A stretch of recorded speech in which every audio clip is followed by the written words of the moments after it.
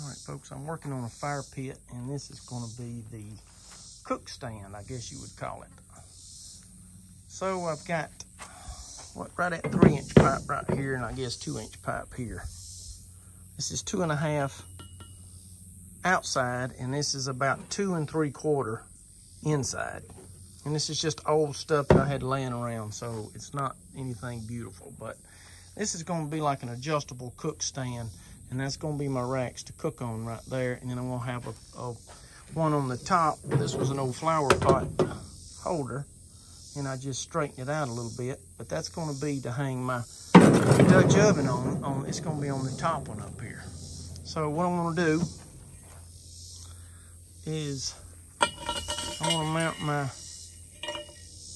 to mount my racks and my hanger on these right here, and I'm going to have holes drilled in it where I can adjust the height and if it gets too hot or too cold. And it's going to be able to swivel around out of the way, and then that way you're not over the fire trying to turn the meat. You can just take the rack and turn it out and then flip the meat and then just swivel it back around over the fire.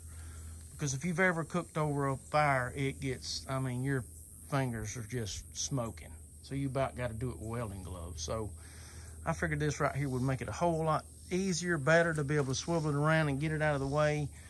And if you're not working on, if you're not cooking on one of these, and you can use the other one as a table or whatever, you can swivel it on the outside just to hold your, barbecue sauce or whatever you're doing.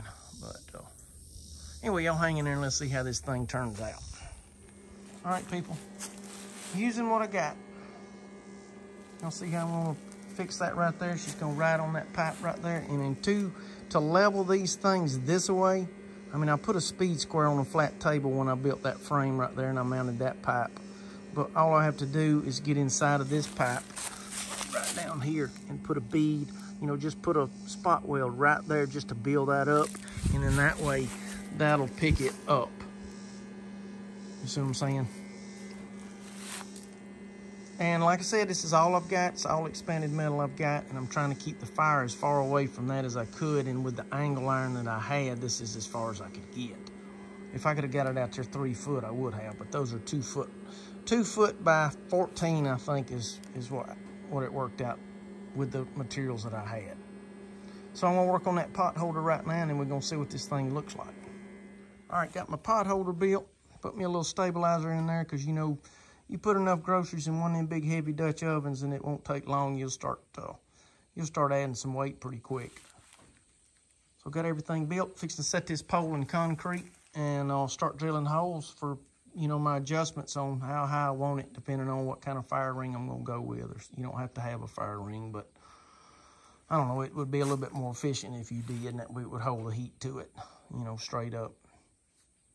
Anyway, y'all hang in there and let's see what happens. Let's see how it turns out.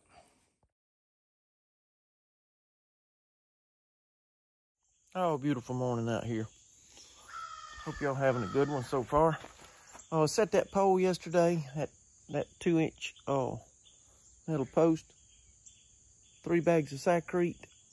And what I'm gonna do is I'm gonna put a 3/8 bolt through there, or pin, whatever. You don't have to have a pin. You could use a welding rod for whatever. Anything would work. But I'm gonna drill holes probably every 4 inches up through here.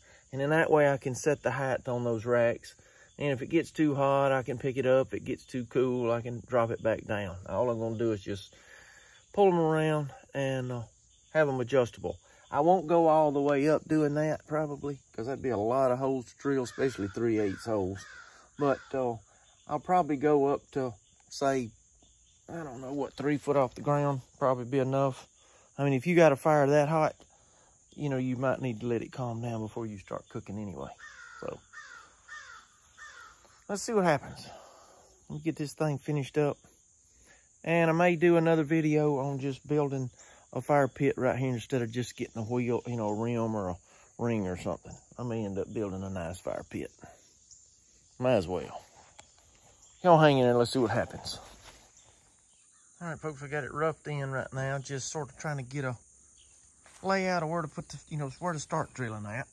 Thinking that's about it, depending on if I put a concrete slab and then start, build a fire pit or fire ring or whatever. But you don't have to have you don't have to have all that. You could use a tractor rim or a truck rim, or I think Tractor Supply's got little rings. Anything will work. Rocks, blocks, whatever you got. You don't have to have anything. It's just don't let the fire get out when you leave or whatever. But that right there is gonna work pretty good. That way you can just grab that right there when I put those pins in there and just roll it around out of the fire, flip your steaks or pork chops or whatever, roll it right back in the fire and you ain't burning your fingertips. You can use that one right there for a table. I'm probably gonna build a third one. Just didn't have the material to do it, but a third one would be nice. Maybe a little bit bigger work space out here.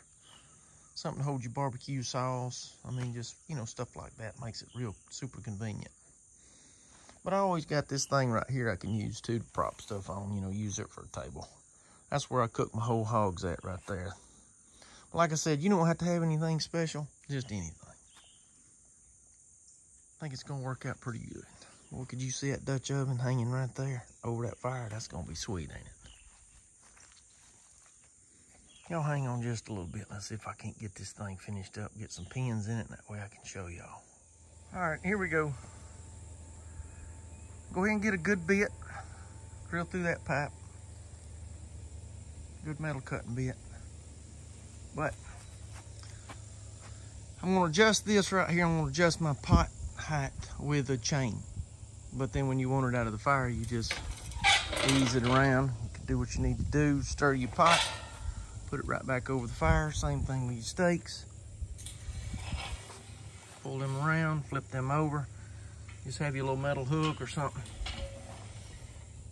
Or you can reach out there and grab it and pull it off that fire. And with that fire ring is it's gonna come up and it's gonna keep from burning your shins up while you're standing over there close to it. And this one, you can use it for a table or you can cook with this one too, either way. I mean, I know this is super simple, folks, but it's gonna be really nice, something to cook on.